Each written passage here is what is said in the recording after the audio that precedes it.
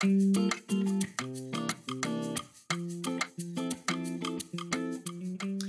a former employee, how can 401k funds be rolled over into a self-directed account tax-free where I can choose my own elections, stocks, etc. to fund instead of the Merck pre-elected 401k funds? Great question. What you're talking about is a 401k rollover and a Roth conversion.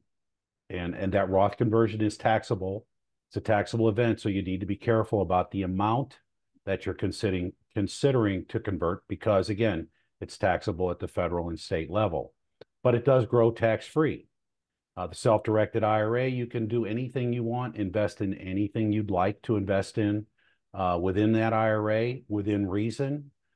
Mutual funds, ETFs, individual securities. You can invest in insurance products like annuities as well if you like guarantees. So there's an awful lot that you can do. But again, the key is, yes, you can do it. You could roll over pre-tax, or you could do this conversion like you've just asked about. It's certainly something that you should consider talking with a financial advisor about.